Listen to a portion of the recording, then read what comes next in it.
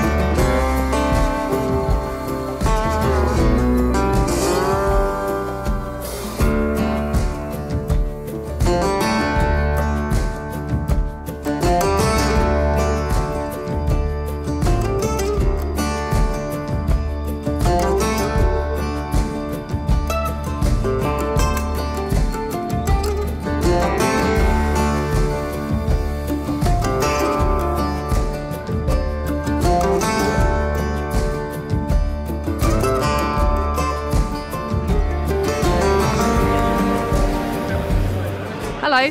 How you doing? You alright? Yeah, I'm okay, thank you. How are you? Yeah, I'm good. It's good to be here. Good to see everyone.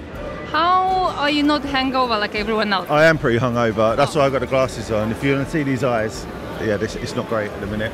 This is your build. This is my bike, yeah. Can you introduce yourself, please? Yeah, my name's Nick Morley from North London. Yeah, that's about it really. And you build choppers? Well, I put this on together. I wouldn't say I did much of the fabrication or anything, but yeah, we put it together. It hasn't fallen apart yet. I bought my first Harley probably around 15 years ago. It was a Sportster. I bought it brand new and just started modifying it, but then started going to some of the shows. I just love the look of the old bikes, you know, so even the Sportster that I built, it was sort of in that style. And then, yeah, finally got around to getting the shovel. I took it to the hookup pretty stock.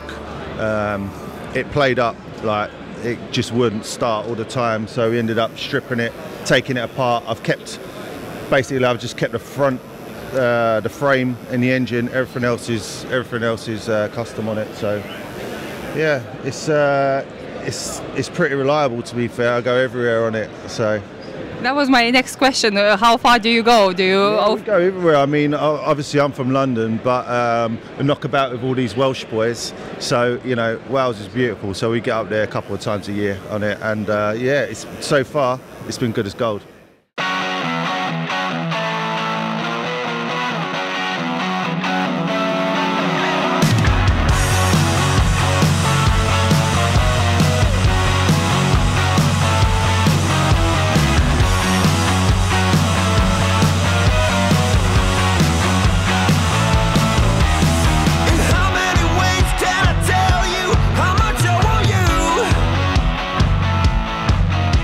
In how many ways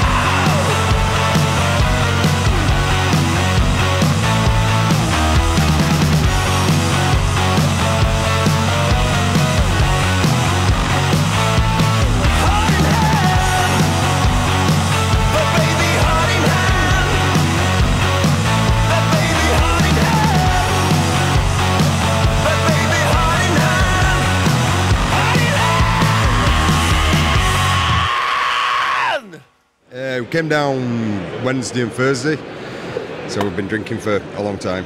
Built it myself, yeah, I've had it 6 years. But, now it's 335 mile did down here on it. So And you rode it? Yeah. Very sore afterwards. It has a little bit of suspension. Yeah, it don't do much. No? No. Not very functional. Nah, not really. Are brakes functional? Brakes work. It runs and rides awesome.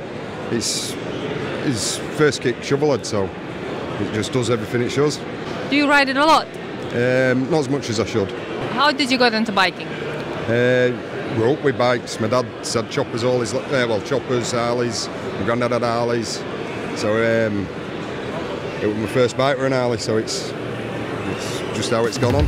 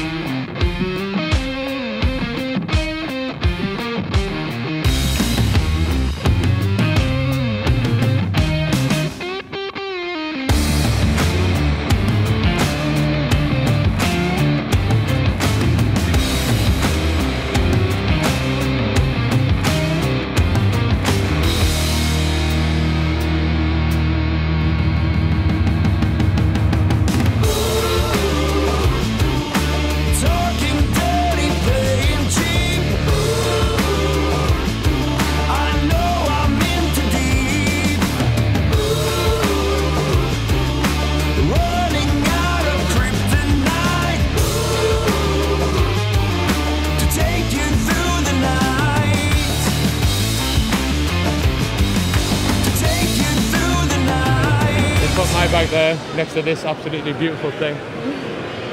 This is mine. Oh, I love it!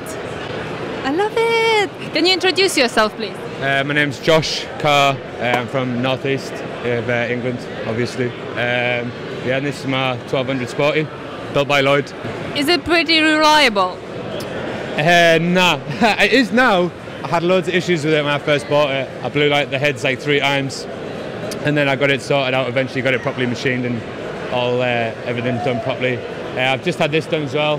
The tank I've just had done by my tattoo artist Alex Beige. He hand painted it all for me. It's the first tank he's ever done.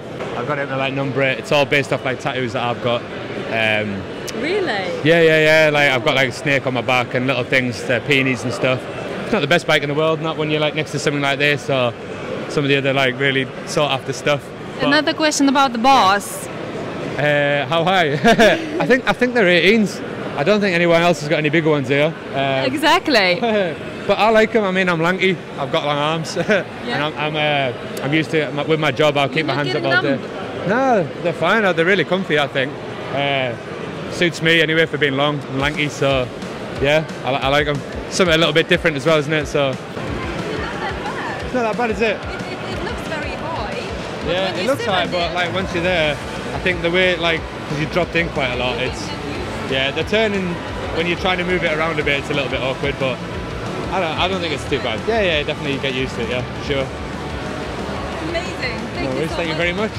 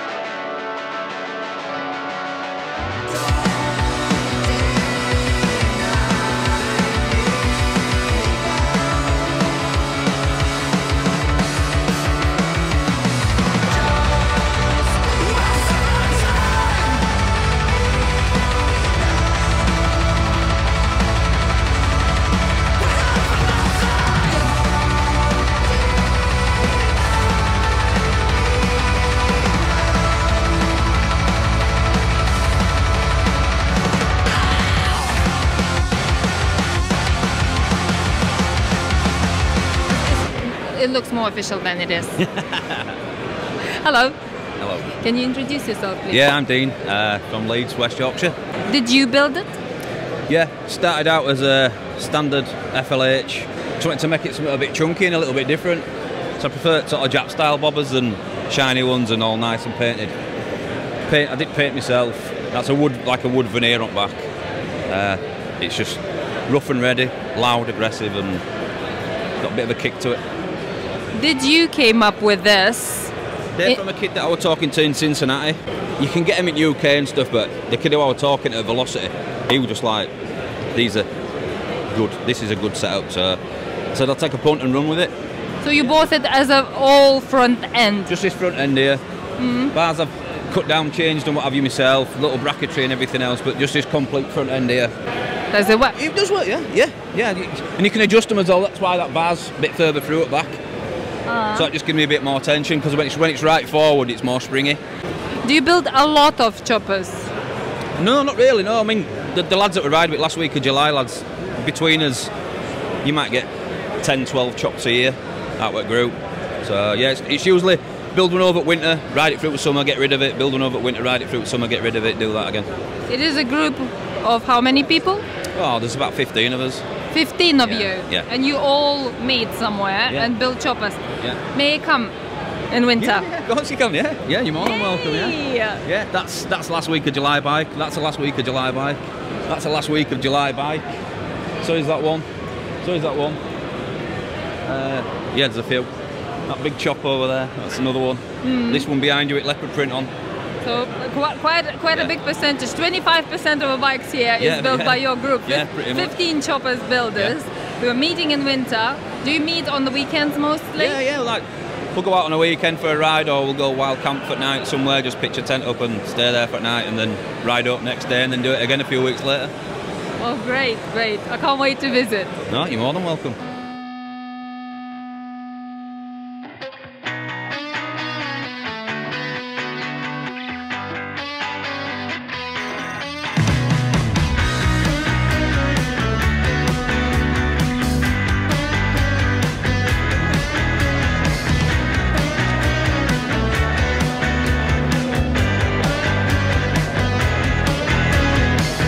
You are a part of this group of 15 people who are meeting during the winter, and the outcome is 10 bikes, means 5 of them doing nothing at all. So are you one of the 10 or one of the 5? 10. Okay, so you actually put hands on. What, to make the bike? Yes. Not as practical. Lloyd does the building. I try and get involved. Mainly I get in the way. Sounds just like me. Yeah. Sounds just like me. I'm not really good. I'm a tattoo artist, so I don't. My mechanical knowledge is real small. Recently, I've started engraving, trying to bring what I can bring to the table, which is, it feels small, but it's a starting point. At the moment, all I can do is tattoo the guys. I just wanted to bring something to the bikes more. Like I say, my mechanical knowledge is really poor. No confidence. I'd rather Lloyd did it, so I know I wasn't gonna like fuck it up. Yeah. But this one is yours. Yeah. Did you just had it freshly finished a couple of weeks ago, like everyone else, or it's No. It's been over a year. I had a little crash into a car last week, so we've had new springers and a different bar set up. Before I had, I've got 2-inch more fork now. And about 3-inch less rise on the bars, so the setup feels a little bit strange, a lot more aggressive, and the new seat as well. Lloyd built the seat and his dad hand covered it, which was cool, so I've got a piece made by both Lloyd and his dad.